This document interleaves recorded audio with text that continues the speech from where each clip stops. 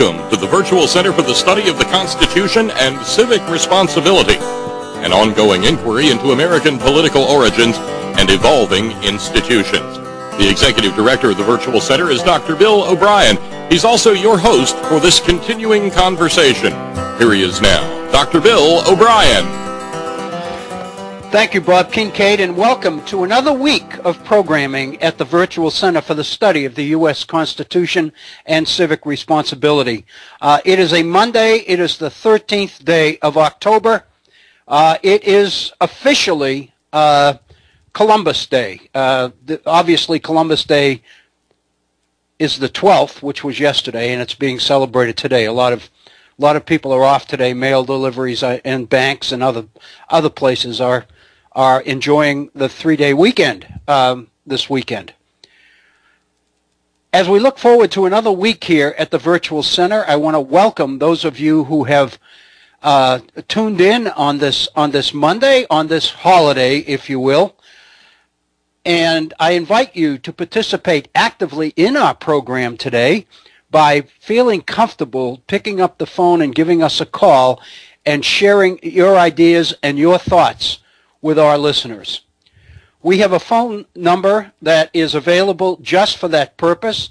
It is area code 304-574-8178. That's 304-574-8178. If you'd like, rather than doing that, if you'd like to communicate directly with me via email, I invite you to do that.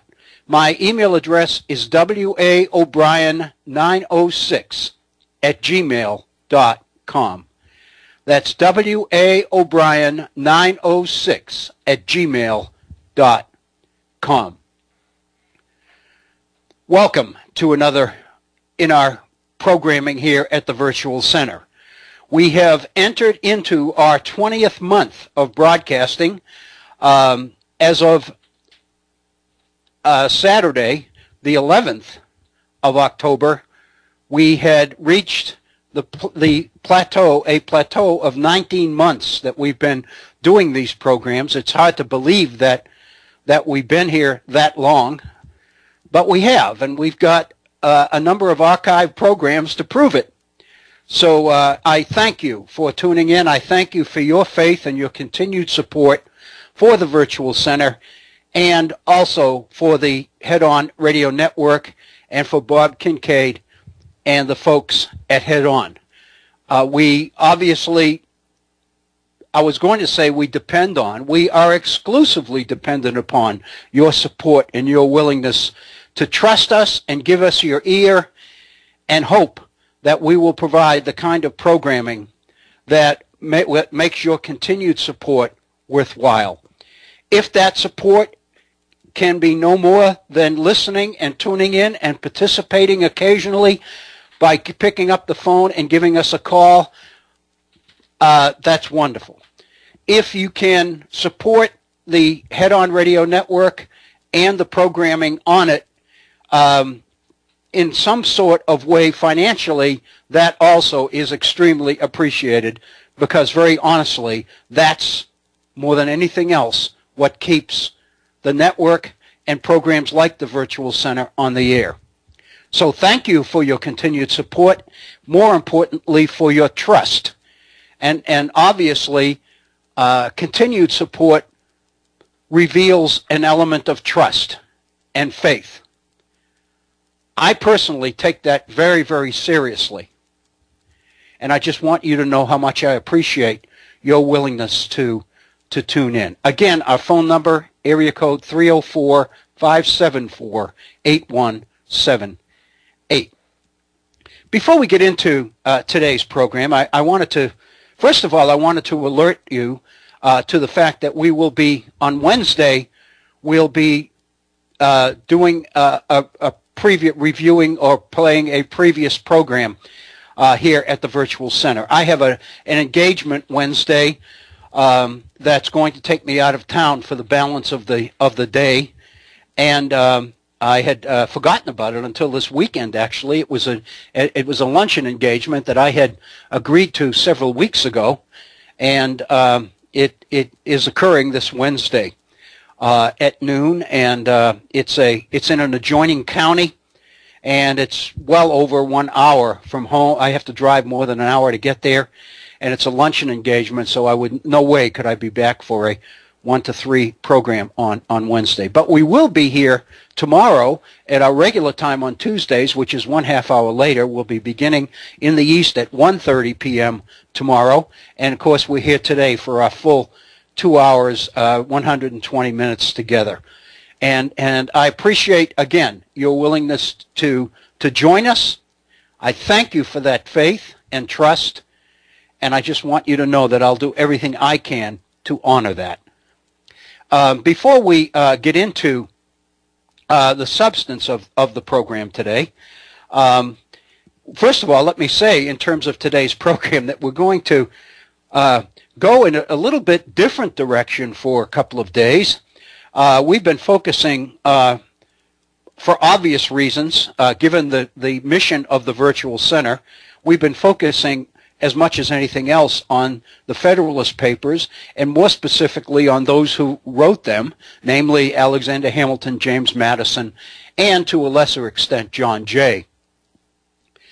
And it's understandable because the focus of the Virtual Center is on the Constitution. What I'd like to do today is get into an issue raised by another one of the Founding Fathers, namely Thomas Jefferson. And recognizing that Thomas Jefferson was not at the Constitutional Convention.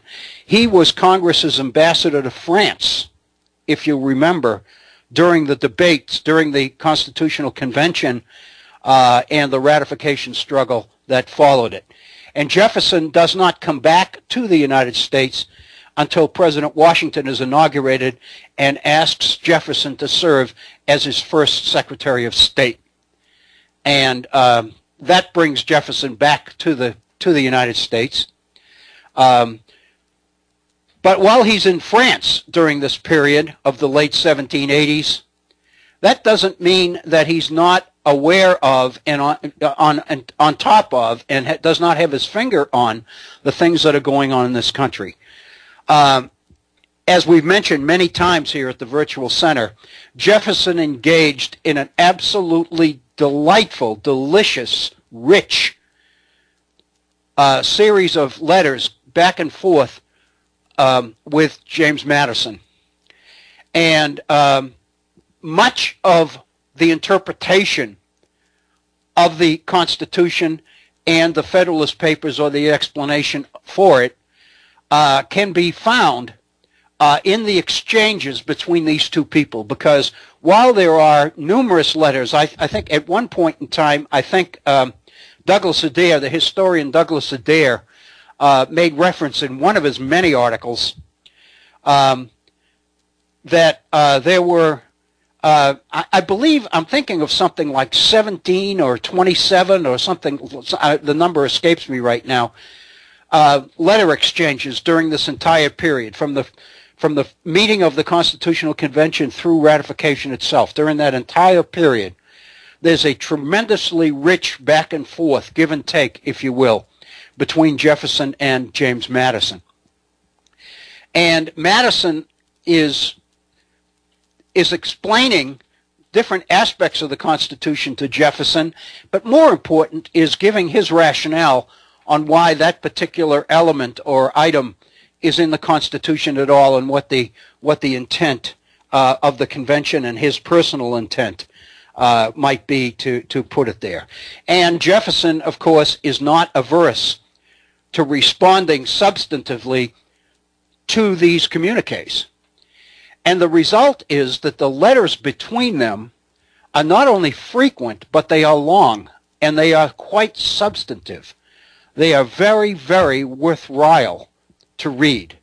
And again, if you go to the Madison Papers or the Jefferson Papers, and you can get these on the Rotunda website, University of Virginia. We have access here in West Virginia to the Rotunda website through Concord University. But in order to gain access to that particular database, one must have an email address through Concord University. So for current students as well as alumni, graduates of Concord University, there is access to Rotunda through Concord University's website. But for everybody else, you can gain access to the Rotunda collection through the University of Virginia Press. And if you go to the University of Virginia Press, you will find reference to the Rotunda website. The last time that I entered Rotunda that way, as I recall, I think everybody was allowed in for a limited period of time. I think beyond that, you had to have some sort of permission or pay some sort of fee or something like that. Although that could have changed because it's been more than a couple of years since I've done that. And the University of Virginia's whole point in the Rotunda program in the first place was to make these resources available to the general public. So it is entirely possible that the access time to Rotunda through the University of Virginia Press has been extended even beyond what it was a couple of years ago. And so I invite you to perhaps check on it that way. But what I wanted to address in today's program was one particular item from the exchange between Jefferson and Madison. And this is one that I think most of us have probably heard of about Jefferson. I know I heard of it numerous times. And it's Jefferson's very famous argument that ultimately government in the nation belongs to the living, to the current generation, not to the dead, not to the generation that has passed. And several days ago, I ran across reference to that particular issue, and I thought to myself, I really have never done the spade work to actually go back and look at the source, at the particular origins of that very famous position that is cited so frequently in mentioning Jefferson. And so I found it, and it is a letter to James Madison written in 1789, right after Constitution has been ratified and the new government is beginning to take shape. It's after the first federal elections under the Constitution, and it's at that point that Jefferson mentions the very famous phrase about the nation belonging to the living.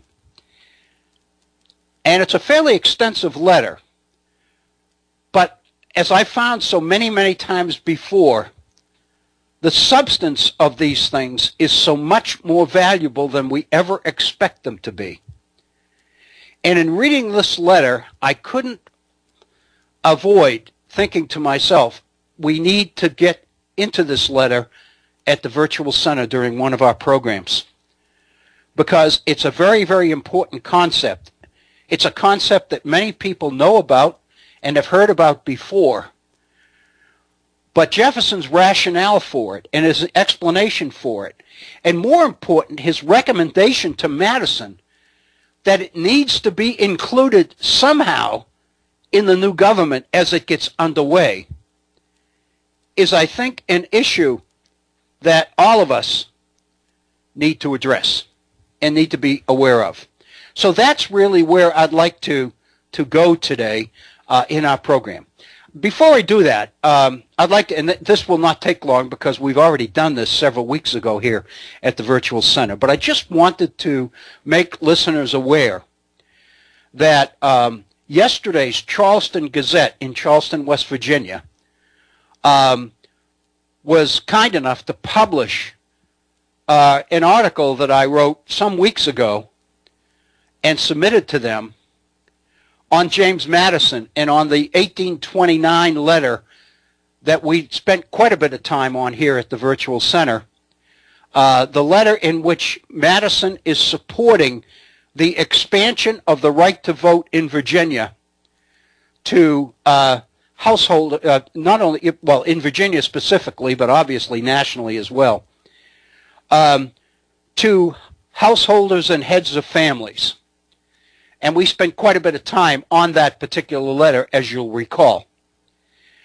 And in that letter, just as a reminder, Madison was speculating on the demographic changes that we could anticipate taking shape in the United States, in America, over the coming decades, and projects all the way up for 100 years beyond the time he writes this letter. He writes the letter in 1829. At that point in time, Madison's 79 years old. And he is speculating for a full century beyond then, which would take us to 1929, which, as we know, happens to be a very, very famous year in American history. It's in October of that year that the stock market crash occurs and launches the United States and indeed the rest of the world into the so-called Great Depression. Madison is projecting population in the country over that period. But more important than that, he's speculating on a very, very specific kind of population growth. And already in 1829, Madison is quite aware that the nation of farmers, of yeoman farmers, that he has been so supportive of, all the way going all the way back in his papers, and that Jefferson especially has been so supportive of in his notes from the state of Virginia, written in the early 1780s.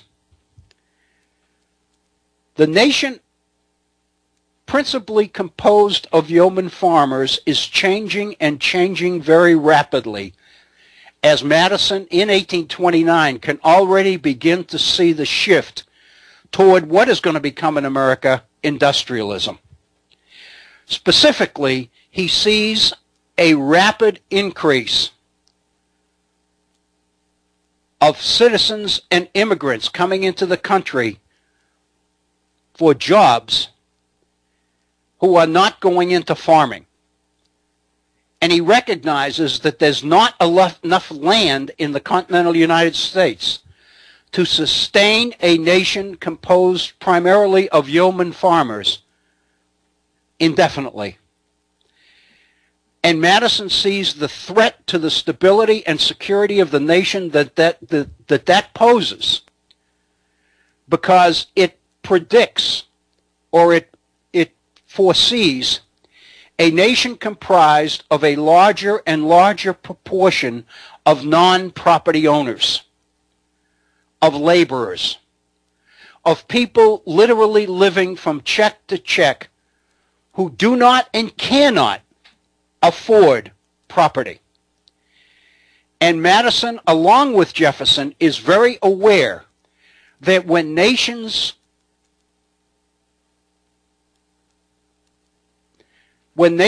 experience that kind of population growth, where a larger and larger percentage of your population is comprised of people without property, people without what the sociologists have called a stake in society, vested interest in the stability of your nation, then the situation becomes extremely dangerous and extremely volatile.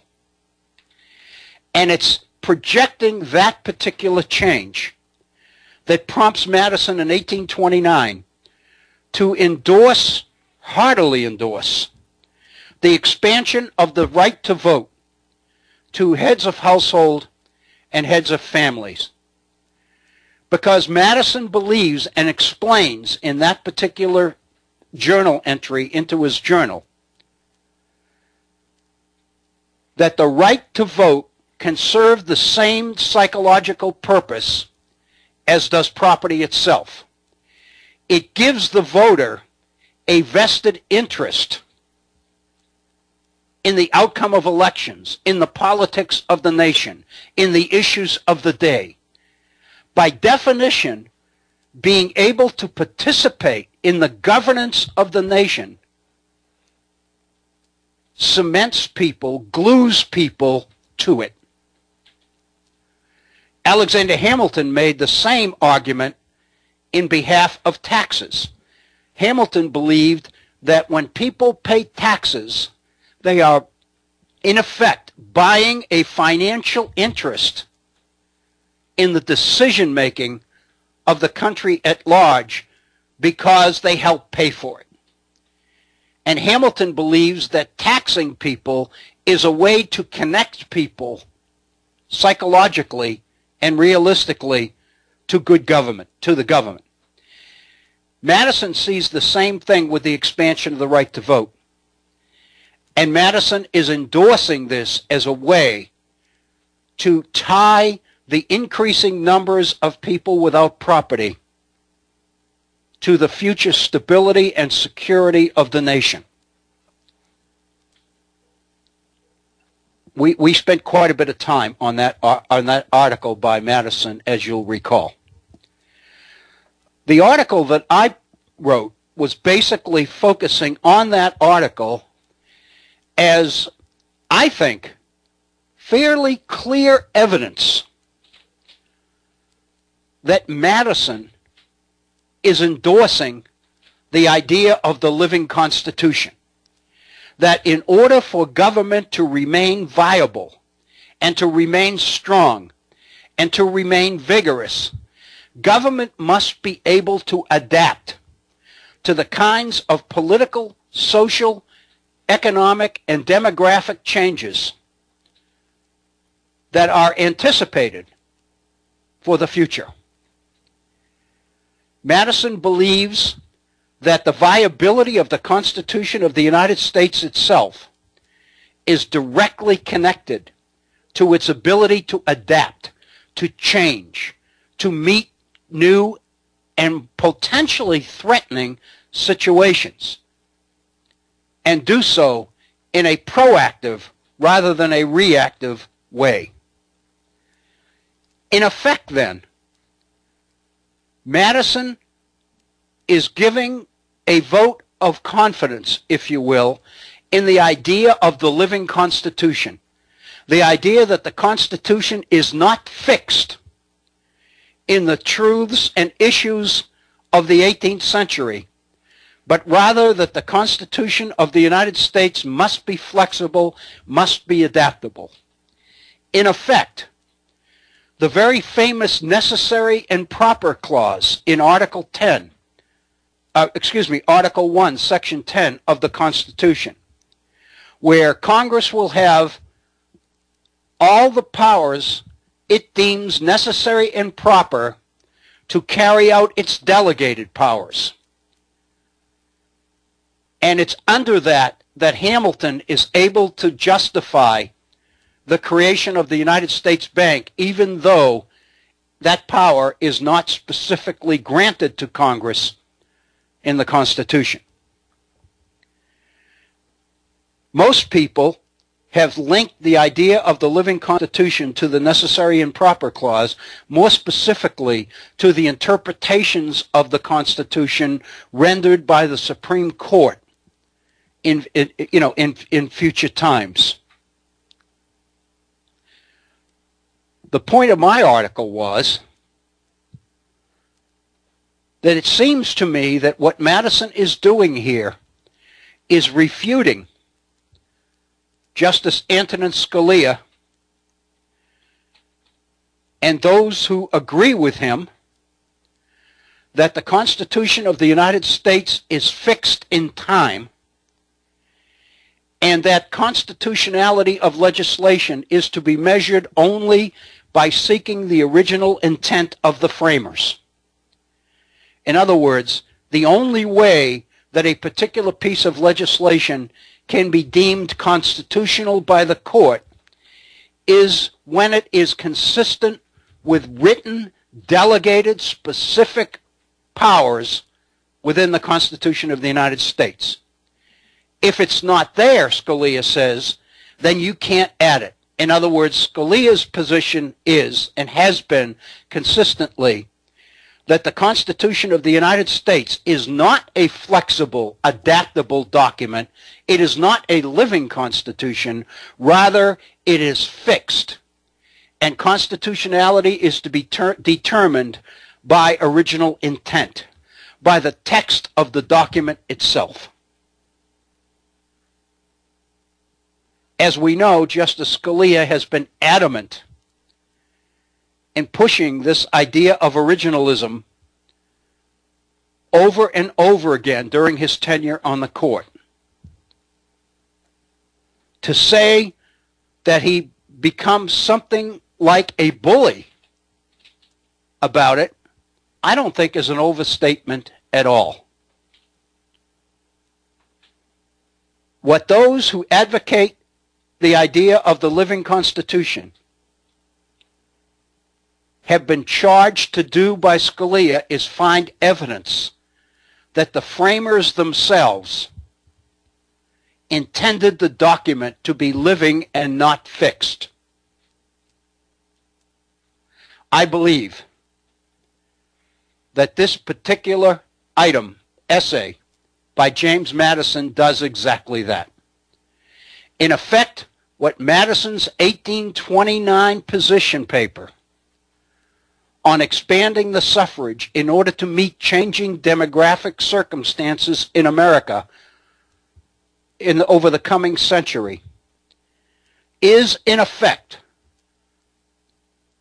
direct evidence to refute the fixed Scalia position on constitutionality of the United States.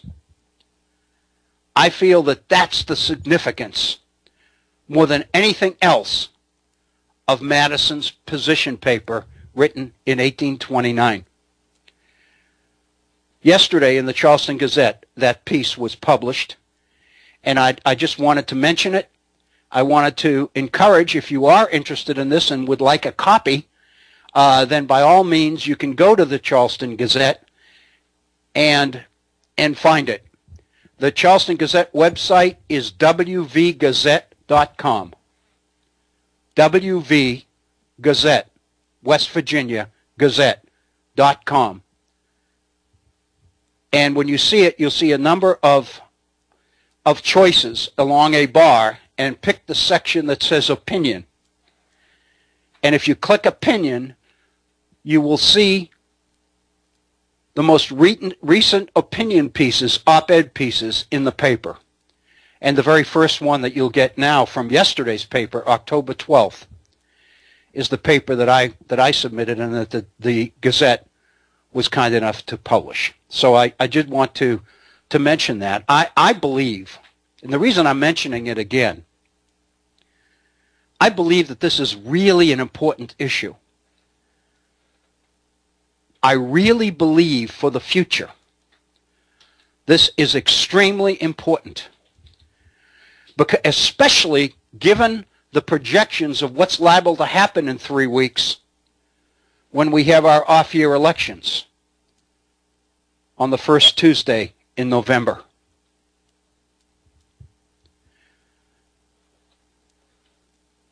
Because as we know, the structure, the makeup of the court, and the position that the court has been taking on issues seems to be at issue right now. There's no question that there are 4 members of the court, the so-called conservative wing of the court, including not just Justice Scalia, but Chief Justice Roberts, Justices Alito, and Justice Clarence Thomas.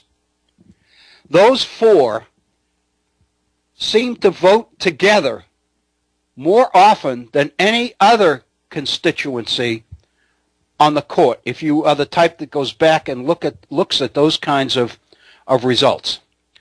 So what we have had on the court is a 4-to-4 split between liberals and conservatives, with Roberts, Scalia, Alito, and Clarence Thomas forming the conservative group of justices, and Ruth Bader Ginsburg and Justice Stevens, and Sotomayor, and I'm I'm drawing blanks here on the members of the court right now. But Justice Kennedy has been the swing vote. It seems like if Justice Kennedy goes with the conservative majority, then more often than not, that group seems to win by 5-4. And that's what's happened in some of the most important decisions the court has reached of late. I guess a major one being Citizens United.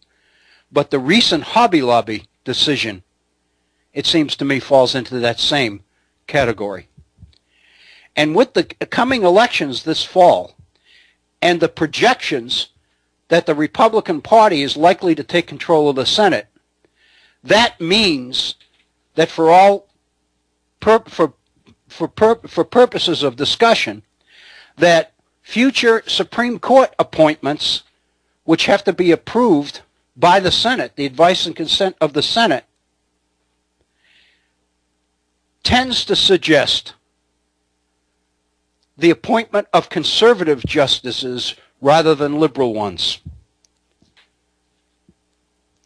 It seems to me that it is incumbent on those of us who believe that these people are rewriting history in the way they want to interpret the Constitution. We have got to begin to say it. And we have got to begin to say it over and over and over again. Because literally they are playing games with the Constitution of the United States and the interpretation of the intent of the founders.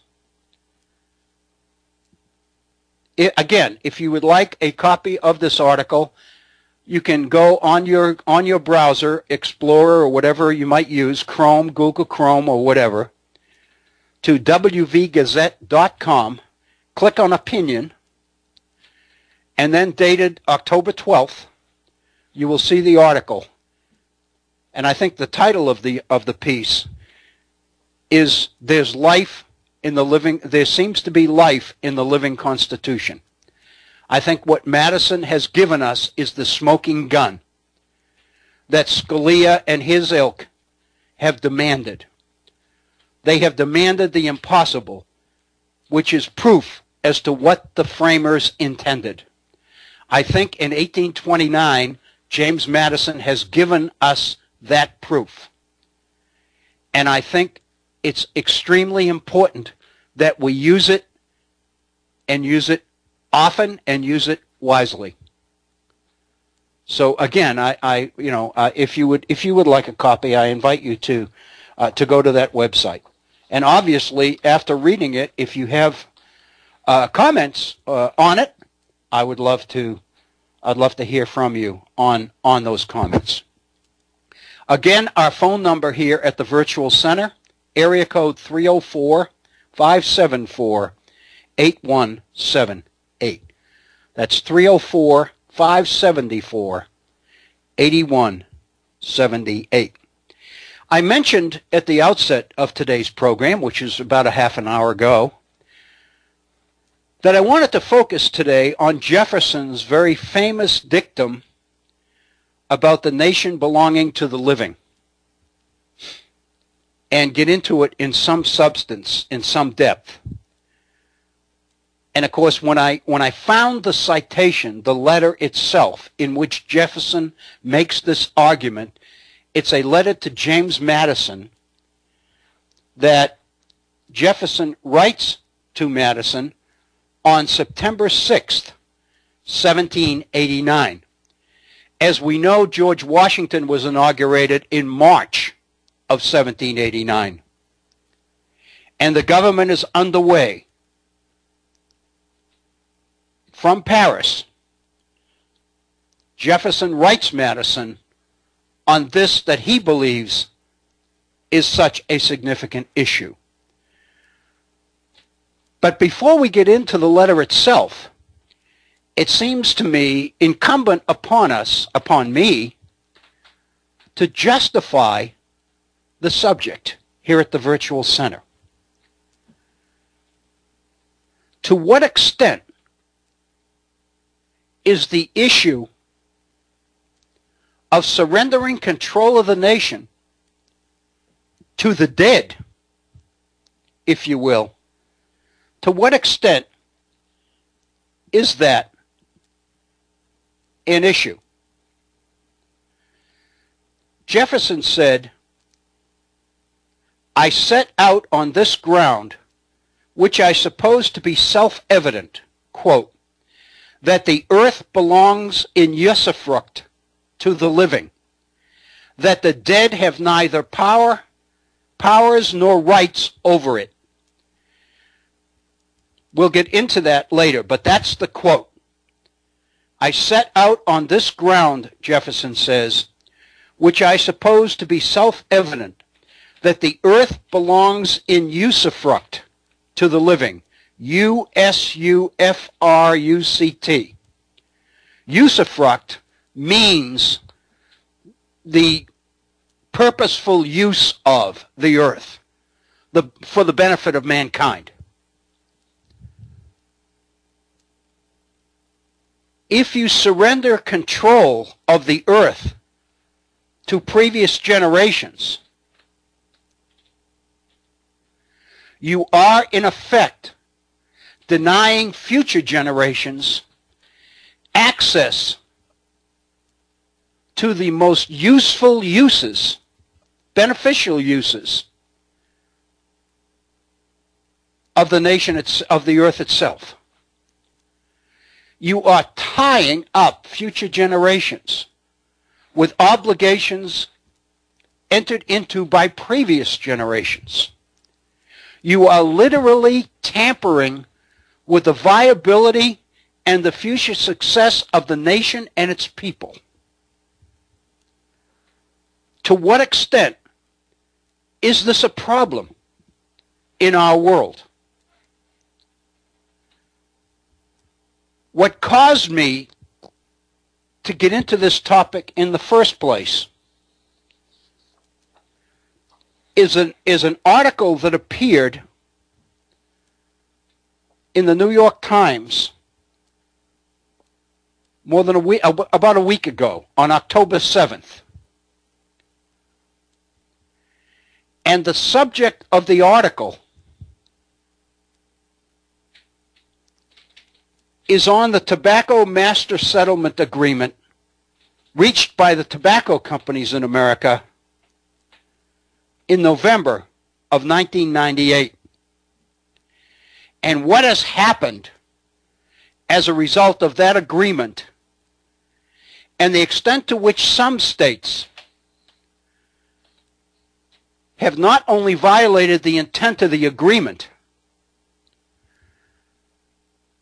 but more importantly, from the position of the virtual center, they have violated the entire principle argued so persuasively by Thomas Jefferson. And when I read this article, I immediately thought about Jefferson's argument about the earth belonging to the living. And that connection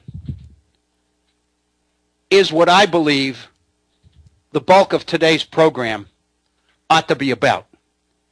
Because I think that in the future, having this program archived will prove valuable in and of itself because of the issue involved. The idea or the issue as to whether we are in effect tampering with the very viability of the future of this nation by some of the things we are doing to future generations. With that, let me go into the letter which appeared on October 7th in the New York Times, the title being, How the Big Tobacco Deal Went Bad. The author is Jim Estes, and again, it appeared in the New York Times on October 7th, 2014, dateline San Bernardino, California. And this is the article, and I think you will be astounded. I know I was, and I think before we get too far into this letter, you'll understand why. Jim Estes opens his article by asking the question, when was the last time that you saw an anti-smoking ad. You can remember that the televisions used to be filled with anti-smoking ads. Of course, today it's filled with political ads because of the upcoming election. And NPR this morning reported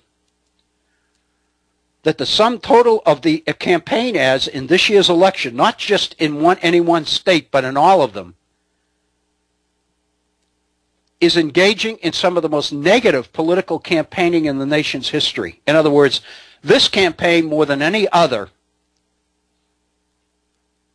it seems, is fulfilling the worst fears of those who were really concerned about the Citizens United decision. As outside money is pouring into particular campaigns in order to affect and swing the voters in particular directions. When was the last time you saw an anti-smoking ad? In November 1998, the tobacco industry in 46 states reached what is known as the Tobacco Master Settlement Agreement. 4 states, the other 4, reached their own separate agreements. This group deal, this master settlement, exempted the tobacco industry from legal liability for the harm caused by tobacco use. In return, the tobacco companies agreed to make annual payments in perpetuity, that means forever, to the states to fund anti-smoking campaigns and public health programs. The industry guaranteed a minimum of $206 billion over the first 25 years of the agreement. I'm pretty astute. I mean, I watch politics fairly regularly, and I got to admit, I missed this. I missed the substance of this for some reason, because I really did not appreciate the size and the power of this settlement. That the tobacco companies would pay these 46 states in perpetuity dollars, which at a minimum over the next 25 years from 1998 would be at a minimum $206 billion. Estes makes the point that while the requirement that the states use the funds as intended was not written into the agreement, it was anticipated that the states would use the money for the purposes for which it was intended, which is anti-smoking campaigns and public health programs. Of course, this is the whole point of the article. Many states didn't do that. Only a small fraction of the money has gone into tobacco prevention. Instead, the states have used this windfall for various expenditures unrelated to health. For example, in Alaska, $3.5 million in settlement money was spent on shipping docks. In Niagara County, New York, $700,000 went for a public golf course's sprinkler system, and $24 million for a county jail and an office building. And I think this is one of the most ironic points here of all of them. In the state of North Carolina, which is the home of tobacco production, in the state of North Carolina itself, in what Estes calls the ultimate irony, $42 million of the settlement funds went to tobacco farmers for modernization and marketing tobacco. Not only didn't North Carolina use it for public health and in campaigns against tobacco, rather the state of North Carolina chose to use the settlement money to expand the marketing of tobacco throughout the world. Because obviously, as we know, as the tobacco market in this country decreased, the marketing of the product throughout the world increased.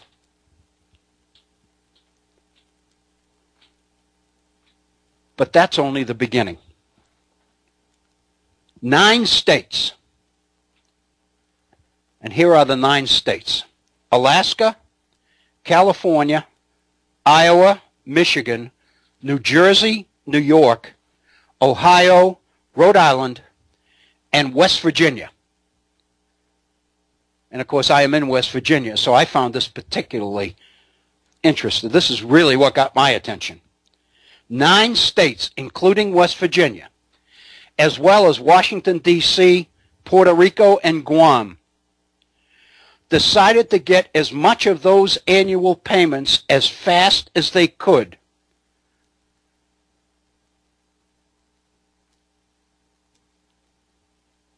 by mortgaging future payments as collateral and issuing bonds against them. I think we need to think about this for a minute as to exactly what this entails.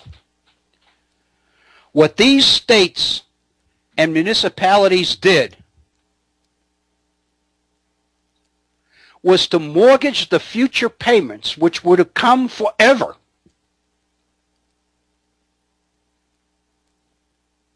and use them as collateral in order to issue bonds against them. Estes' conclusion: they traded their future lifetime income for cash in hand today. But here's the kicker: at only pennies on the dollar. In order to do this, in order to get their hands on this money early, they had to negotiate a deal where they were taking, where states were getting only pennies on the dollars promised. And then Estes goes into explaining exactly how these bonds worked. And he says a typical bond is like an interest-only loan with a balloon payment in 30 years. Any of us who have bought homes or taken out loans will know what a balloon payment is. A balloon payment is when the interest is not paid regularly, but rather it all accumulates at the end, so that at the very end of the process, the payment is huge because it incorporates all the interest that was unpaid through the life of the loan. But there's more.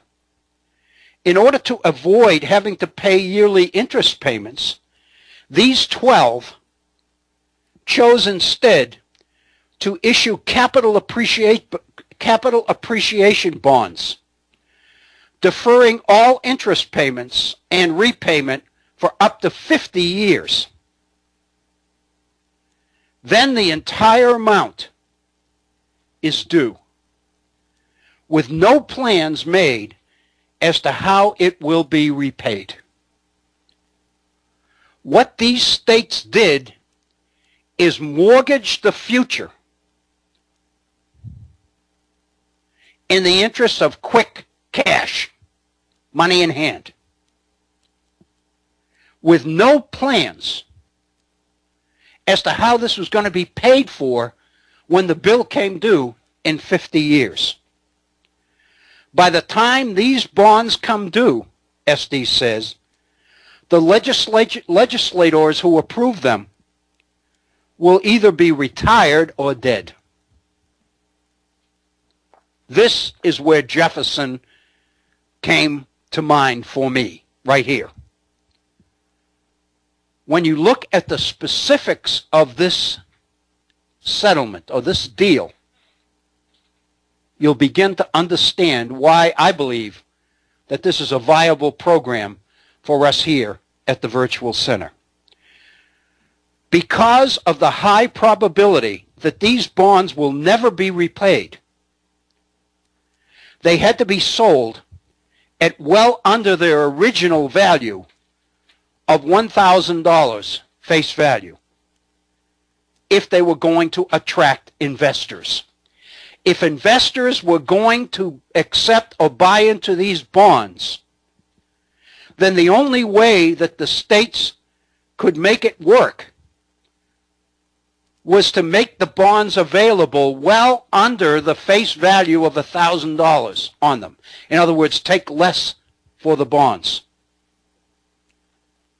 The 12 together, the 12 states, issued a total of $22.6 billion in bonds. Billion with a B. $22.6 billion in bonds. And for that $22.6 billion, the states received $573.2 million in cash. What these 12 states did was exchange $22.6 billion in future payments for $573 million that they could get their hands on right away. With compound interest, these states will have to repay $67.1 billion. And then Estes gives us an example of what the reality of this deal turns out to be. Estes says, imagine borrowing $200,000 to buy a house today, and your children having to pay back $234 million in 40 or 50 years. You buy a house for $200,000, and you saddle your kids with a bill of $234 million in 40 or 50 years. That, Estes says, gives us an idea of the scale of this problem. Some of the states went even further, Estes said. The state of Michigan will have to pay back more than 1,800 times the amount it borrowed. Can you believe that? 1,800 times. Future generations in Michigan will be saddled with this bill. The ownership of these bonds rests principally with banks and mutual funds. It's mutual funds and banks that bought the bonds. In research about the very specific nature of these bonds, Estes reports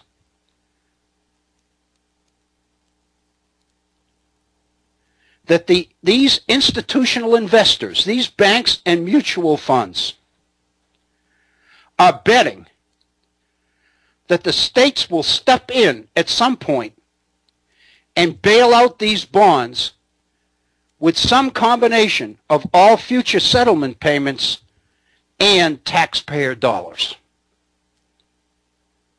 The investors who bought the bonds are banking on the fact that the states will not default.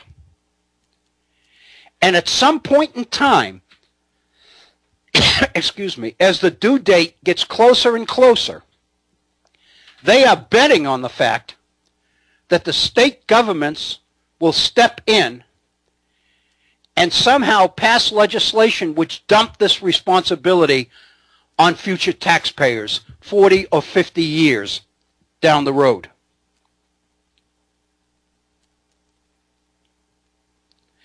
The idea, I'm quoting Estes here, the idea is that the states won't risk the stigma of a default and will protect their relationships with the investors and bond brokers who also handle their municipal bonds. The way they're going to do this is by sticking future taxpayers with the bill. Here's the bill.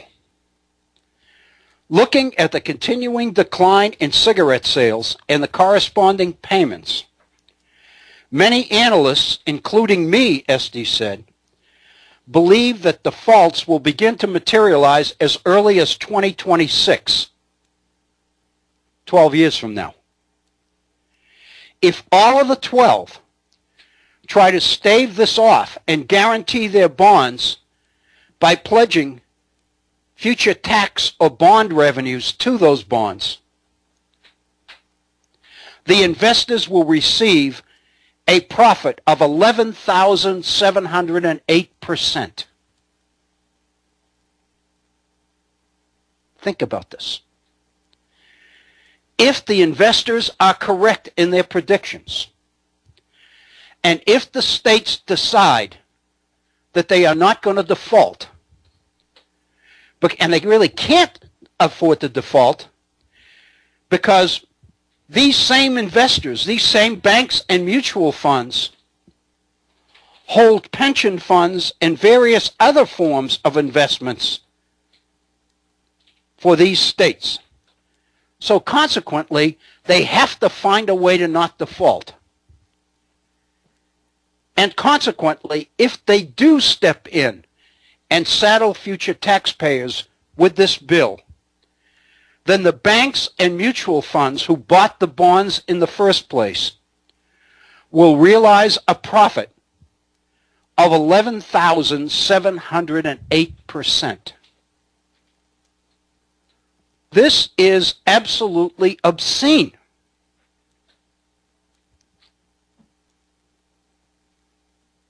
Estes goes on to point out that this is not just a what-if scenario.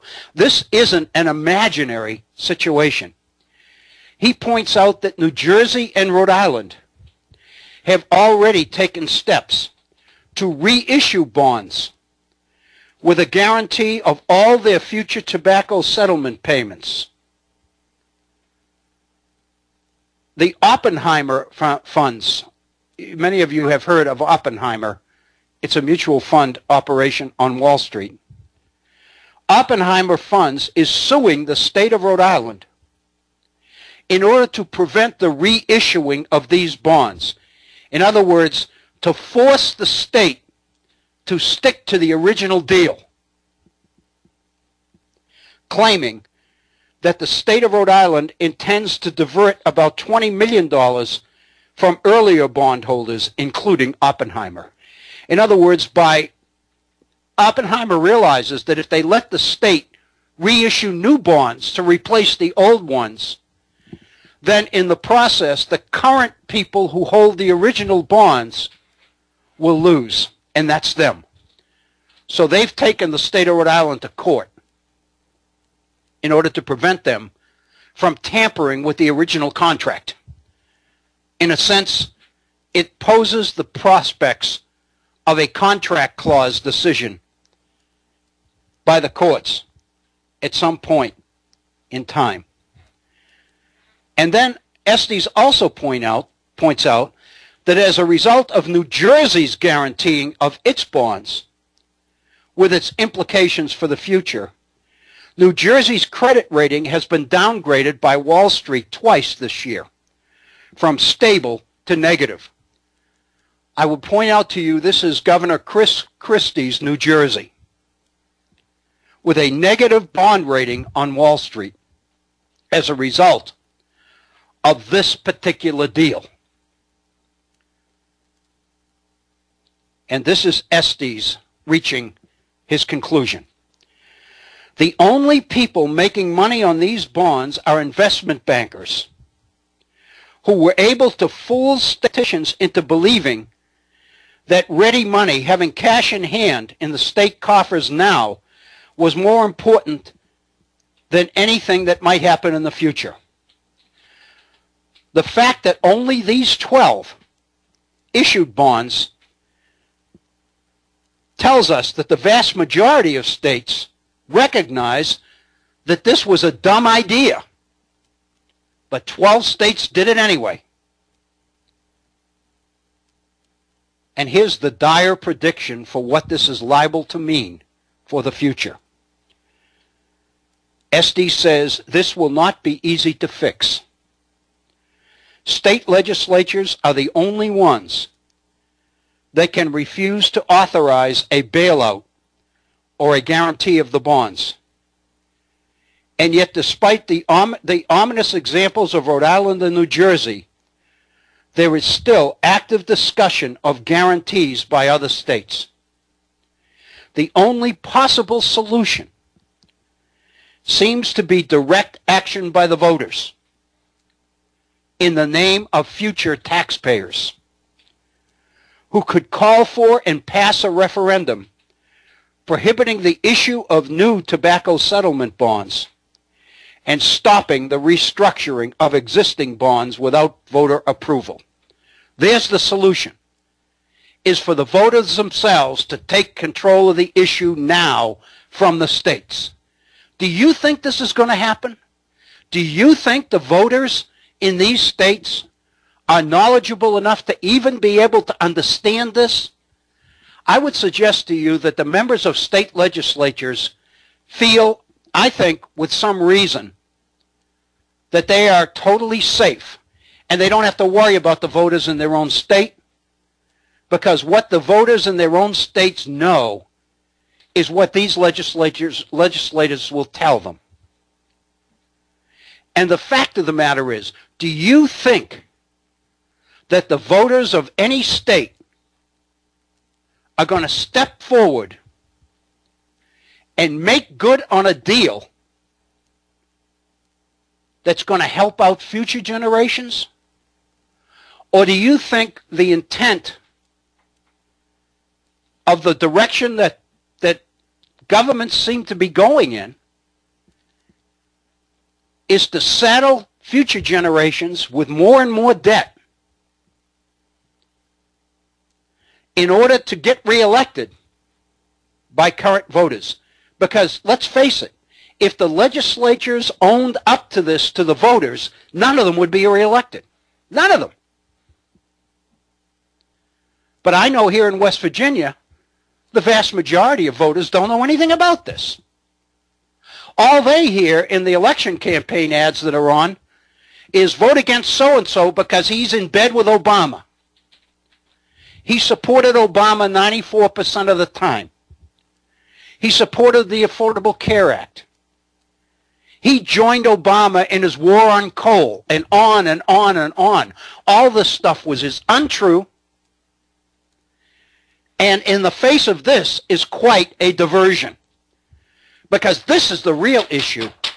We would have a total turnover in the West Virginia state legislature if voters knew about this.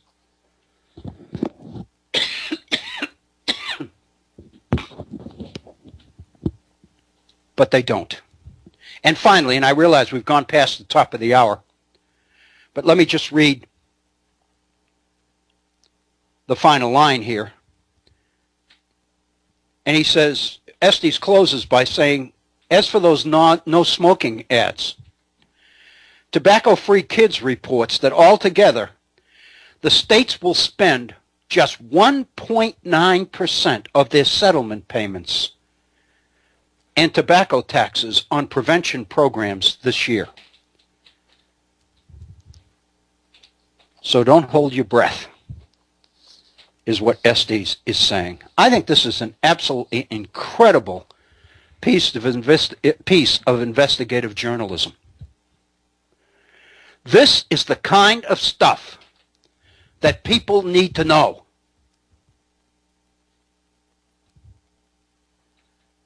To think that private firms, banks, and mutual funds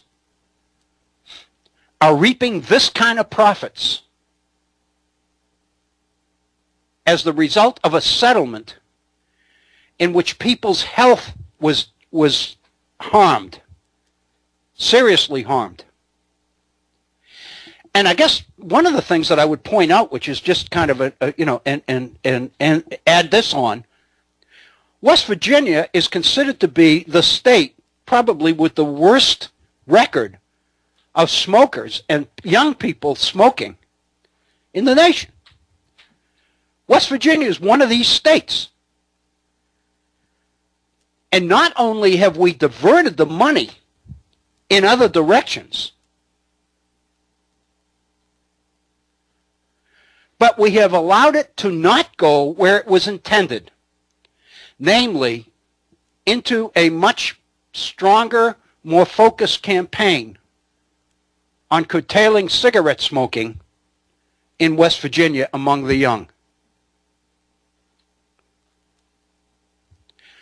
I was reading an article earlier today which suggested that so-called e-cigarettes, the electronic cigarettes, increasingly are being used by young people to smoke crack. So these kids are doing more than smoking. They're smoking with a purpose. If you know what I mean. Anyway, it's 5 minutes, actually it's 6 minutes after the hour, top of the hour. We're going to pause and take a 5-minute break. Then we'll come back and we'll talk and we'll get into a little bit about Thomas Jefferson's views on binding future generations. If there's ever an example of binding future generations in order to pay for the sins of the current one, I think we've seen it in this particular issue. You are listening to the Virtual Center for the Study of the U.S. Constitution and Civic Responsibility. I'm Bill O'Brien, and after a short break, 5 minutes only, we will be right back and we'll complete our second hour together here at the Virtual Center. Please stay with us. We'll be right back.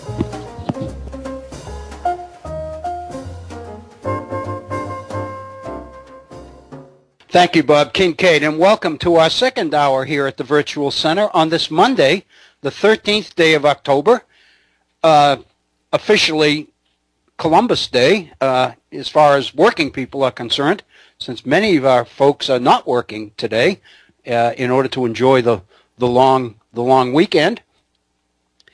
I'm guessing that that's probably resulting in the fact that we've got some folks listening live today that aren't able usually to do that because they're on the job somewhere. And if that's true, and you are not a regular listener to the Virtual Center and are tuned in today, welcome. We appreciate you. We invite you to participate actively by sharing your thoughts and your ideas with us here at the Virtual Center. We have a phone number that has been reserved just for that purpose. It is area code 304-574-8178. That's 304-574-8178. If you'd like to communicate your thoughts with me via email, I would love to have them. Read your ideas, and I promise that I will do the very best I can to respond to you. My email address is waobrien906@gmail.com. That's waobrien906@gmail.com. If you are just joining us today, welcome to our program here in the second hour. If you've been with us through the first hour, I thank you for staying with us. And I'm not going to recreate the first hour again with the article on the tobacco settlement bonds. But the theme here, of course, is the decision by many states, especially these 12, to saddle future generations of taxpayers in these states with an absolutely monumental bill that has enabled banks and mutual fund operations to reap rewards in excess of 11,000% on the decision of these states to settle for pennies on the dollar in order to get cash in hand right away, rather than to live with the entire settlement decision reached in 1998, which would have guaranteed states access to this money in perpetuity, forever. It is absolutely unbelievable to me that this could happen. One other thing occurred to me during our short break, that it's just a thought on top of what I've already mentioned and what Estes already mentioned in this particular article. And that is that these are the same state legislatures that the Liberty Amendments and those who seek a second constitutional convention in order to update or change the Constitution of the United States in order to return it to the Confederation status of the 1780s when the states were in the driver's seat. Let's keep in mind that these legislatures that we're talking about here will be the recipients of that flow of power from the federal level to the state level if these conservative reformers are successful in their efforts with a second constitutional convention. That's even more frightening, because what it suggests is that power is being returned to state legislatures whose behavior, at least on this issue, makes very clear to me that they don't warrant that particular power, and they wouldn't know what to do with it if they got it. But the fact of the matter is they don't have to worry about it, because those who are really behind this effort and are bankrolling the call for a second convention and bankrolling much of the political campaign ads prior to this coming fall election, they will be the ones who'll be calling the shots, not the legislatures. I think that's important to keep in mind as well. Again, our phone number, 304-574-8178. Thomas Jefferson, September 6th, 1789, in a letter to James Madison, says the following: I sit down to write to you without knowing by what occasion I shall send my letter. I do it because a subject comes into my head which I would wish to develop a little more than is practicable in the hurry of the moment of making up general dispatches. So Jefferson is writing a letter in order to expand on a thought that has come into his head. The question: whether one generation of men has a right to bind another, seems never to have been started either on this or on our side of the water. In other words, the right of one generation to bind future generations is a question, he says, that really hasn't come up for serious discussion, either in America or even in Europe. And of course, he's in Europe. He's writing from Paris. Yet it is a question, he says, of such consequences as not only merit decision, but place also among the fundamental principles of every government. What Jefferson, that's habit, talking about Madison so often. What Jefferson is saying to Madison here is that not only is this topic interesting, but actually this is a subject that really needs to get some attention, because it sits among the most fundamental principles of every government. The course of reflection in which we are immersed here on the elementary principles of society has presented this question to my mind. And of course, 1789, Jefferson is in Paris at the beginning of what's going to be the French Revolution. So there's all sorts of change and all sorts of discussion going on around him about the very basic principles of society itself. And it's this discussion underway here in Paris that has brought this question to my mind. And that no such obligation can be transmitted, I think, very capable of proof. I set out on this ground, which I suppose to be self-evident, and this is the quote that I read at the outset of today's program. I set out on this ground, in other words, on this issue, which I suppose, he said, to be self-evident, quote, that the earth belongs in usufruct to the living. Usufruct is its uses to the public interest or for the general good. The earth belongs to the living for what it can do productively for future generations. And he goes on by saying that the dead have neither powers nor rights over it. Once you are dead, Jefferson is saying, you are dead. And your power goes into the grave with you. You ought not to continue to wield power over the living by what you have done or what you have obligated future generations to do. And of course, I mentioned the article that we just looked at on the tobacco settlement money and what some states have chosen to do with that money. The portion occupied by an individual ceases to be his, the portion of the earth. The portion occupied by an individual ceases to be his when himself ceases to be. That's a beautiful way of saying when you die, you die. But what portion of the earth you control when you are alive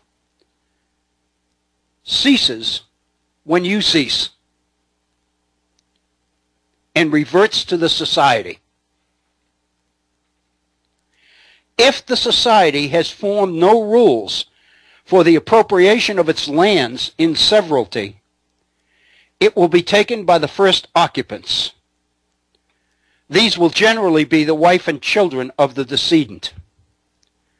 In other words, if society hasn't made provision for the inheritance or the passing on of property, then when you die, it goes to your heirs, which is your wife and children, most likely. But then Jefferson says, if there are rules, if society has made these kinds of rules, if they have formed rules of appropriation, those rules may give it to the wife and children, or to some one of them, or to the legatee of the deceased. So they may give it to his creditor. In other words, it goes to the attorneys to pay off the debts of the person who died. But the child, the legatee, or the creditor takes it not by any natural right, but by a law of the society of which they are members and to which they are subject. Underline, bold, highlight that sentence. Jefferson is saying, when you inherit property, you do not do so because you have a natural right to it. You get it because of the rules of the society in which you live. You don't own it by any natural right. but by a law of the society of which they are members and to which they are subject.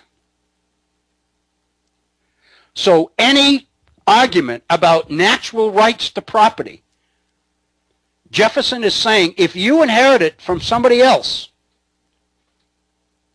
all the power that went with that property dies with the person who originally got it or attained it. You don't have a natural right to it.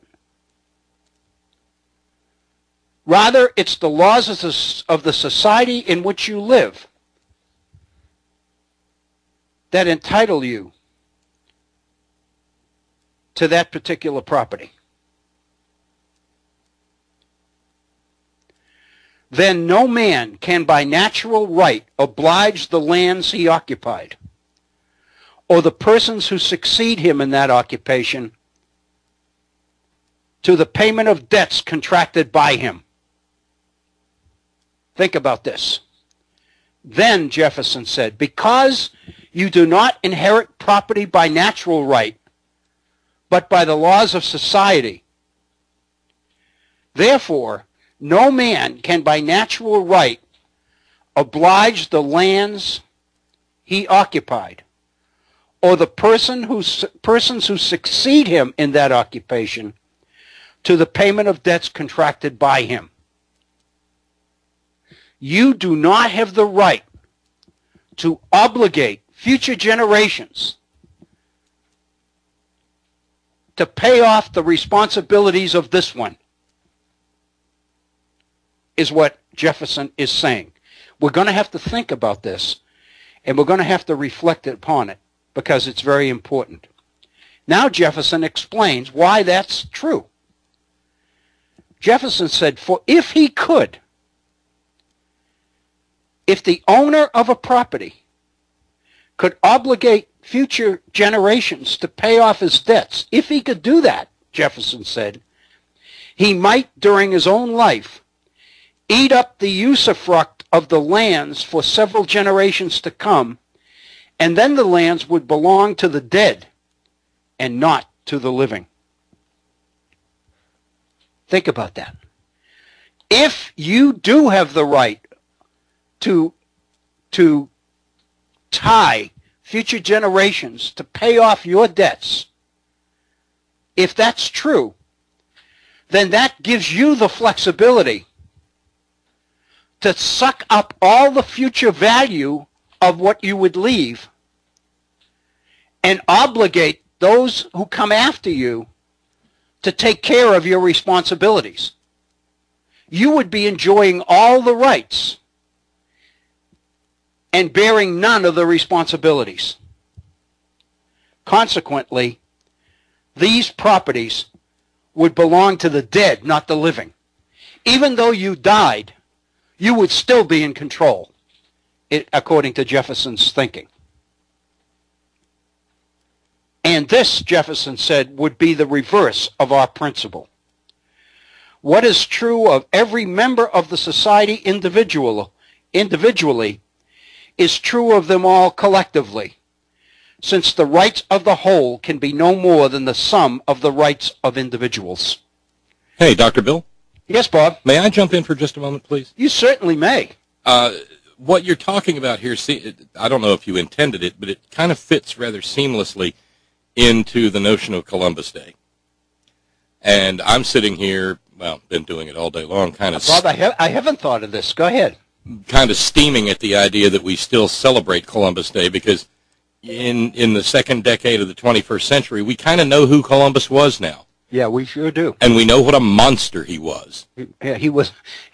I read an article this weekend, and the author of the article said, we can tell our children that he was brave, but all the other things we can't do. Here's a quote from his diaries, Dr. Bill. While I was in the boat, I captured a very beautiful Carib woman, whom the said Lord Admiral gave to me. Actually, this isn't Columbus, this is one of his men. Right. When I had taken her to my cabin, she was naked, as was their custom. I was filled with a desire to take my pleasure with her and attempted to satisfy my desire. She was unwilling and so treated me with her nails that I wished I had never begun. But, to cut a long story short, I then took a piece of rope and whipped her soundly, and she let forth such incredible screams that you would not have believed your ears. Eventually, we came to such terms, I assure you, that you would have thought that she had been brought up in a school for whores. Oh. That is what we celebrate today, Dr. Bill. Yep. Oh, yeah, Bob. And it goes, you know, I mean, there's more and more of this stuff. Speaking of the natives, Columbus writes, "They do not bear arms and do not know them, for I showed them a sword. They took it by the edge and cut themselves out of ignorance. They have no iron. Their spears are made of cane.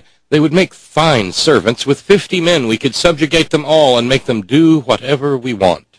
Right. And right. the reason I mention all this is not a total tangential digression, but when Jefferson says that the usufruct of the land, the world, is to the living, he's not. I don't think he's saying that we should pay no. Well, he's writing all of this, and the stuff he says about debt grabbed me too, and I'll just throw this in there.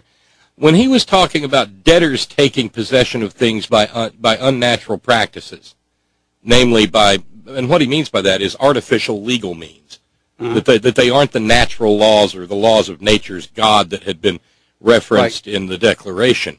Right. Well, Jefferson is writing this with some bias, I would imagine, because he spent most of his life deep in debt, did he not? Mm-hmm. Yes, he did. And he could see the natural end of everything to which he had set his hand. He could see what would happen to his estate in death. Mm-hmm. And he knew that what was coming was coming. Mm-hmm. And so I think he was influenced by that.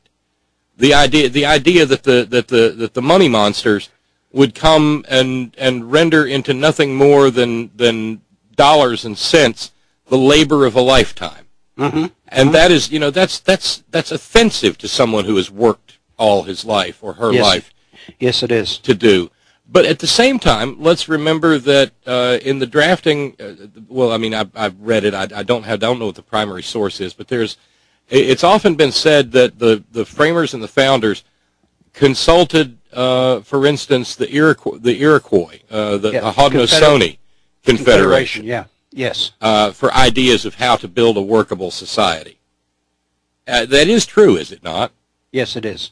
Well, let us continue. Let us consider something on this Columbus Day that those people held to be an absolute immutable truth, and that is, and I think they would agree. I think they would agree with Jefferson, or Jefferson might actually be agreeing with them, that life is to the living. Right. That and you know, there's an old English term called mortmain, which means dead hand. Mm-hmm.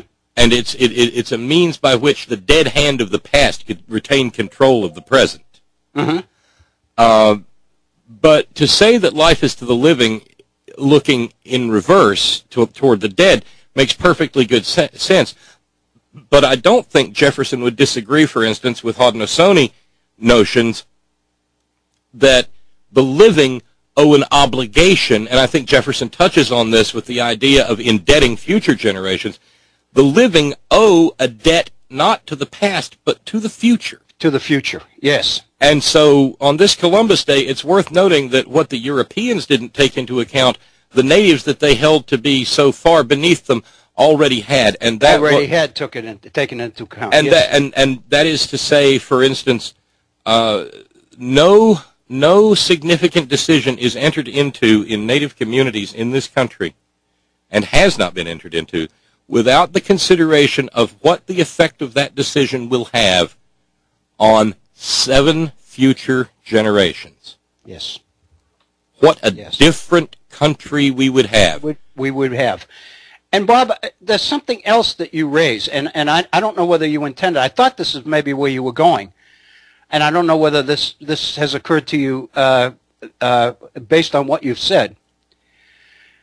But as you're talking, I'm thinking that there's also an issue here of binding future generations to an interpretation of the past that benefits you. Absolutely. And so we're talking about that as a form of the power in the hands of the dead as well. And I thought that's what you were going to. That was the point you were going to make about Columbus.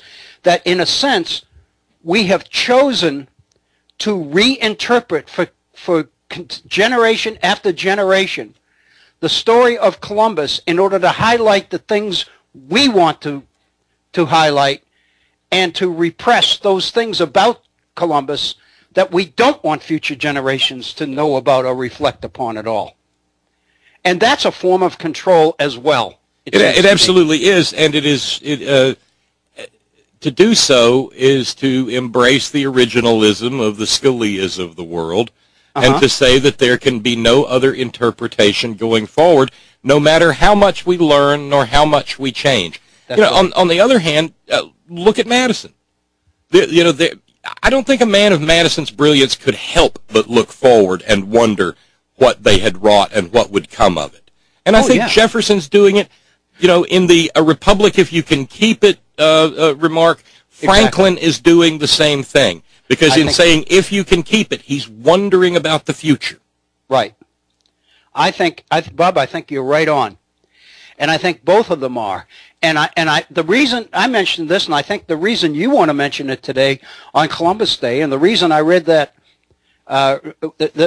use that article from the New York Times, is because every time we turn around, it seems to me we're compromising the future. We're putting the future, and I don't mean by the size of the deficit, because I know that's what some people are going to say. This is an argument against a huge deficit. No, it's not. It's an argument against the nation's willingness to pay off the deficit, and to promote the kinds of policies and the kinds of programs which will allow this generation to meet its obligations rather than pass them on to the future generations. And that's what the conservative Republicans in Congress are doing by tying up Congress in knots. They are making it impossible for this nation to fulfill its potential, which is absolutely necessary in order to meet the obligations of this particular generation. I think you're absolutely correct, but I think we shortchange ourselves a little bit, Dr. Bill,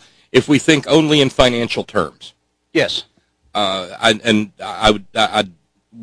am sorely aggrieved. What business does West Virginia have celebrating Columbus Day? I know. Can you believe? I know. I mean, okay, so there should be a paid day off for state workers in the fall. Let's make it on the autumnal equinox. How about? Okay. Yeah. That's good enough, and it doesn't have to have any religious significance. No. But it has to be a Monday or a Friday. Well, we can cheat. I mean, Columbus Day's tomorrow anyway. We cheat. Or was Sunday, whatever. Was Sunday, yeah. But the people who push back hardest against any. I don't know. You probably remember. Back when the data was the data was first reported, that it had been definitively determined that Norse people were in North America long before 1492.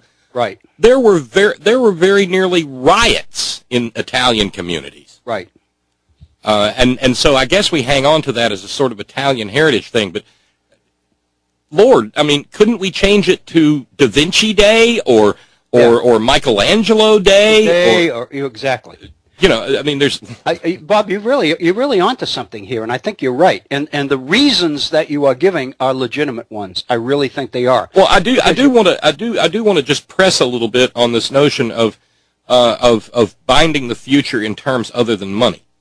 And Yes. and you know where I'm going to go with my little soapbox any chance I get. Right. What better definition? What are we doing to the earth? Is I think where you will. It absolutely is. I mean, what? Yeah. What kind of binding of the future are we doing when we have when we have multi-billion-gallon pits of toxic waste that we're just leaving for future generations to deal with? That's right, to deal with. I agree. And And the most interesting thing out of the 7 generations concept is that it is slowly moving into what I call white culture consciousness, European consciousness. Yes. Some people here in North America, and I don't mean to be racist in saying white, but I mean, I know what you mean. Yeah. And it's in something that is referred to as the precautionary principle. The precautionary principle says that you ought not be able to do, whether it be for commerce or whatever the motive is, you ought not be able to do something until you can prove that it will not harm people to do it. Mm-hmm. And not just in this generation, but going forward. Right. So, for instance, the bill that we have in Congress, the AIC Act, the Appalachian Communities Health Emergency Act, H.R. 526, until this Congress ends, embodies the precautionary principle. Mm-hmm. Because it says that mountaintop removal should be studied and that a definitive finding should be made as to whether or not it can be safely done in human populations. And it further says that if the answer to that question is no, it cannot be, then it must end. Yes. Not just for the present, but right. for the future, out of a sense of precaution. Right. And what we're talking about here is the concern for future generations, and you're right. You can't, given what's happening with the environment, you can't focus this literally on money too strongly.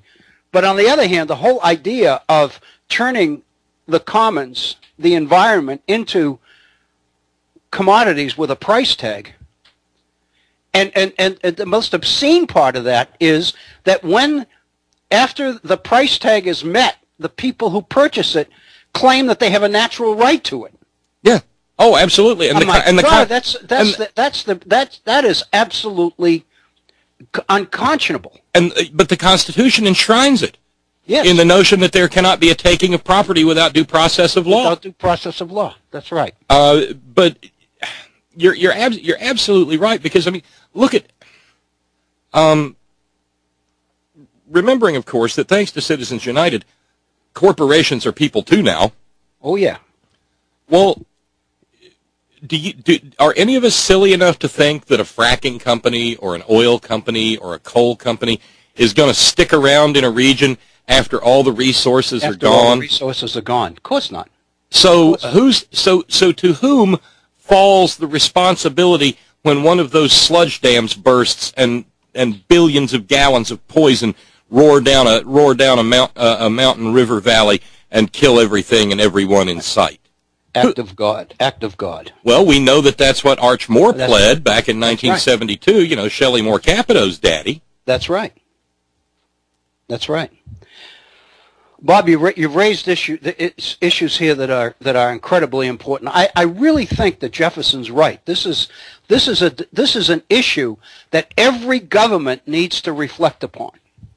And he was also right in saying that up until that point nobody had. And of course, the fact of the matter is, it doesn't end up in our Constitution either. Or they had in the negative, I suppose we might say, Dr. Bill, because certainly if you go to law school, you'll study. The English tried to deal with it. One of the things that devils law students is a piece of arcana called the rule against perpetuities. And the rule against perpetuities. Let's see if I can even recite it. A bequest must vest, if it vests at all, within, 20 years of a life in being?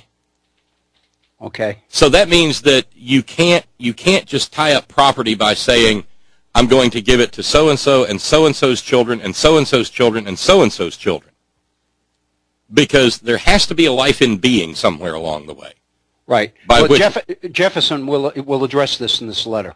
I had a feeling, but the question I think that we could ask is, if you're truly, as he talks about wanting to do, if you truly want to set up an egalitarian society, why not do away with ideas of inheritance altogether? Mm-hmm. Why not do away, or if nothing else, why not put significant caps on inheritance, which is what this country once did with the estate tax?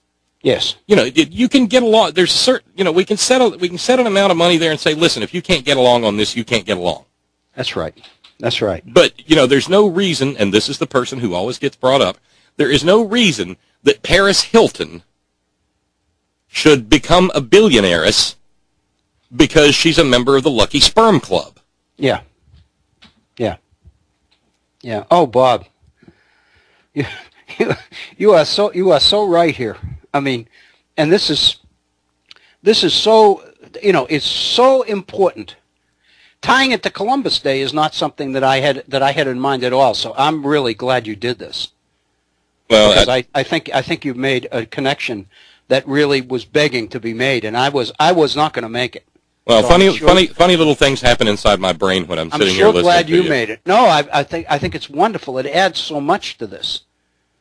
But wow, I'm so concerned. You know, I am so concerned because I knew when I was reading this that some people who would read this would jump to the conclusion and say, this is an argument against government spending beyond income. No, it isn't. It's not at all. It's not at all. It's basically an argument in favor of assuming the responsibilities that go with the rights that you claim. Absolutely. And as Jefferson looks at his own life's work and recognizes the debt he lives perpetually in, what do you think he would prefer, Dr. Bill? Having creditors come scrambling all over the works of his roads and days, or having it escheat to the state and letting it do some good for the entire polity? Right, exactly. Because there's no third possibility. No. And that's one of the arguments that Andrew Carnegie makes about the responsibilities of the wealthy, the gospel of wealth, is that, you know, I mean, Carnegie is perfectly in favor of the state taking over and doing the things with your wealth that you refuse to do while you're alive. Yeah. I mean, and build some roads, some bridges. Yeah, exactly. Feed some hungry people. And we don't do it. I mean, not only don't we do it, but we have this whole body of ideological crap that people use to argue against the right of society to do this. It's unbelievable, and it's a violation. It's not consistent with the thinking of the founders, and I think this proves it. It's an indication that the founders were way the hell ahead of where we are. Oh yeah. But on the other hand, I don't think it's something that we didn't think about. I think you're right. It's something that we consciously choose to not talk about. Exactly. Well, Dr. Bill, right. I thank you for the little interlude. I want to make sure that I don't impede your ability to get to the rest of the matter. No, you're not. Listen, thank you very much, Bob. What you've done is add so much. Thank you. My pleasure, Dr. Bill. Okay, thank you. You know, it's hard to add to that, but I do want to at least we have about 14 minutes or 12 minutes or so left in our time together today, and we can finish this tomorrow. But Bob was talking about the legal principle of establishing a time limit on how long you can bind property. Jefferson explains this brilliantly, and I wanted to share this because I think it is so beneficial. If everybody could be exposed to this way of thinking, it would be unbelievable. Jefferson said, no man can by natural right oblige the lands he occupied or the persons who succeed him in that occupation to the payment of debts contracted by him. For if he could do that, he might during his own life eat up the usufruct, the value of the lands for several generations to come, and then the lands would belong to the dead, not to the living. And of course, if you think about that, it makes perfect sense. He's exactly right, which would be the reverse of our principle, Jefferson says. Then he gets into the issue of groups, and he gets into this analysis or explanation, which I think is brilliant. He said, what's true of every member of society individually is true of them all collectively as well, since the rights of the whole can be no more than the sum of the rights of the individuals in it. To keep our ideas clear, Jefferson says, when applying them to a multitude, now he gives us a what if, or let's suppose. He said, let us suppose a whole generation of men to be born on the same day. Imagine a whole generation of people all born on the same day, to attain mature age on the same day, and to die on the same day, leaving a succeeding generation in the moment of attaining their mature age altogether. Let's assume that instead of each individual being born on a certain day, maturing at a certain day, and dying at a certain day, let's assume that we had a whole generation for whom that all happens at the same time.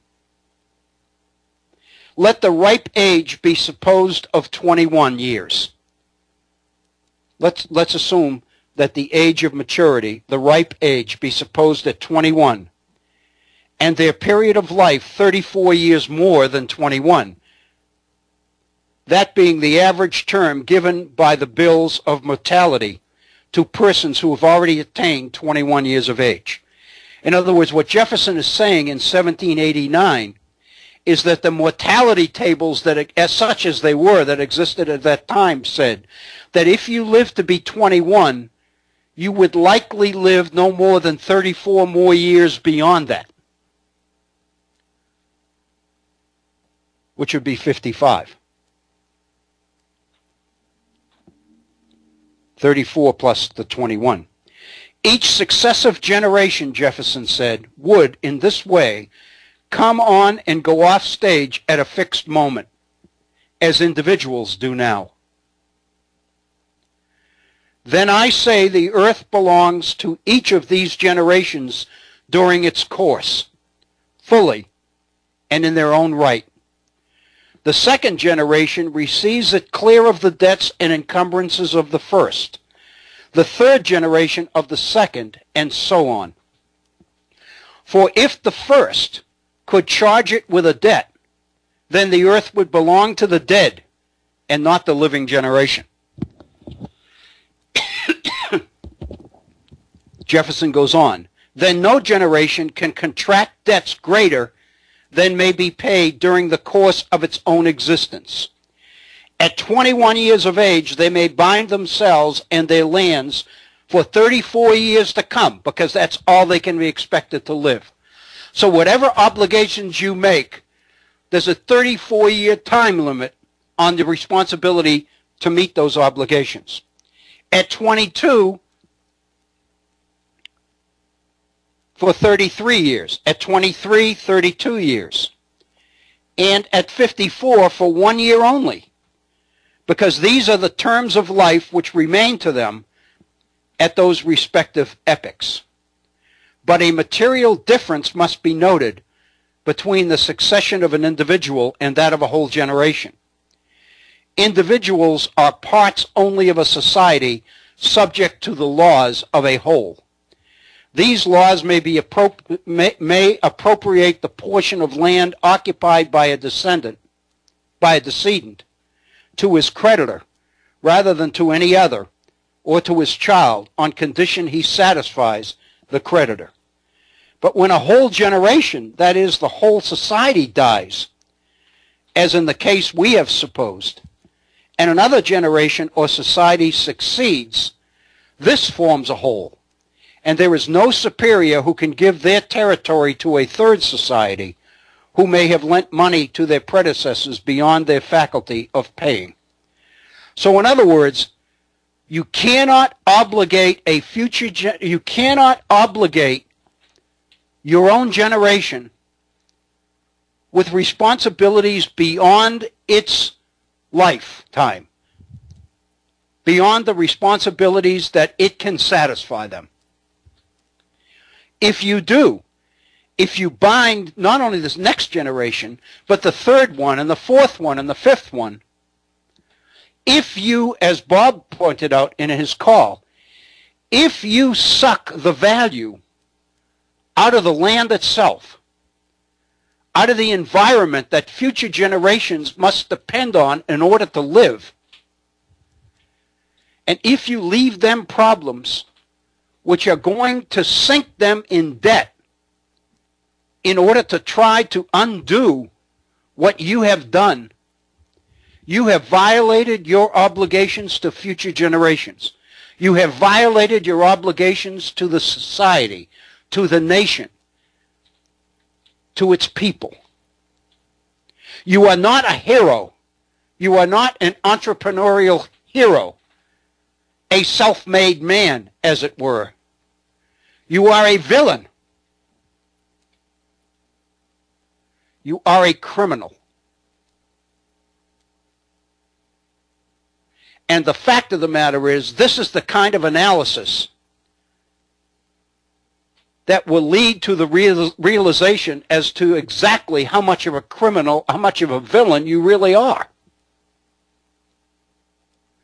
Consequently, those who do this are meticulous in rewriting the rules of society in order to make what they are doing not a crime, but, irony of ironies, a service to future generations, because you are providing future generations with a model of behavior that they should mimic in order to be as successful as you were successful. In effect, what you are doing to future generations is no different than if you walked into a bank and pulled a gun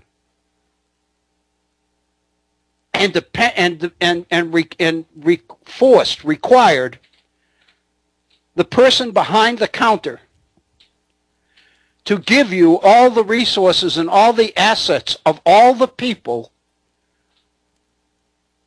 who have put their money in that bank because they believed that it was safe there.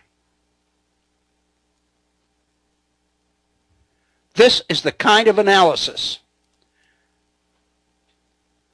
that we must teach our young people how to perform. We have got to allow our young people access to the sources so that they can begin to understand and to develop the basis for making sound, justifiable evaluations and decisions on the directions that society ought to go in, on the laws that it passes, and on the quality of the people elected to represent them. It goes all the way back to the 18th century belief that in a republic you do not elect people to represent you who have a vested interest in turning the laws of society to their own advantage. You have got to find ways to elect people who will put the public interest, the good of the whole, ahead of their own self-interest. And that's what the founders, the framers in the Constitution tried to do. That's what Madison tried to do by distilling the public voice through groups of citizens. The assumption is, Madison's assumption is, that if you do enough distillations of the public voice, you will each time filter out a little bit more of self-interest, and you have a much better chance of reaching a state where elected representatives will indeed be willing to put the public interest as their priority. It is 58 minutes after the hour. I think the best thing we can do is stop here, and with a promise that we will pick up on Jefferson's argument again in tomorrow's program. Please remember that tomorrow's program will begin 1/2 hour later than today in the East at 1:30 p.m. Please remember also that we will not be doing a live program at the Virtual Center on Wednesday this week. Tomorrow will be the final program that we will be doing this week. For the Virtual Center for the Study of the U.S. Constitution and Civic Responsibility, I think what we've done today in the nature of civic responsibility is yeoman duty. I really believe that. In behalf of the Virtual Center and on behalf of myself personally, thank you so very, very much. Have a wonderful day. Enjoy. Be safe.